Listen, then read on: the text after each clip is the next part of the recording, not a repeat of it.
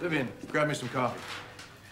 We got 2 interviews tomorrow. The Gerard and Bobby are going to handle the ex-wife in an hour. And according to this communique from the prison, our client apparently had a visit from her sister, a Miss Delta New. Anyone you know? Yes, I went to visit her. What the hell do you mean you went to visit her? I went to get her alibi. Did you get it? Mm-hmm. It's really good. Well, great. What is it? Oh, I can't tell you. Why the hell not?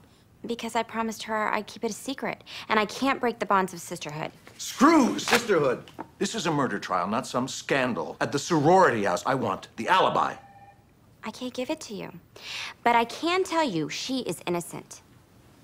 Mr. Callahan, Mrs. Wyndham Vandemark is on line 2 for you. Someone reason with her while I take this. Are you crazy? Just tell him the alibi. No. We're gonna lose this case if you don't. Well, then we're not very good lawyers. If you tell him, he'll probably hire you as a summer associate. Who cares about Brooke? Think about yourself. I gave her my word, Warner. So what?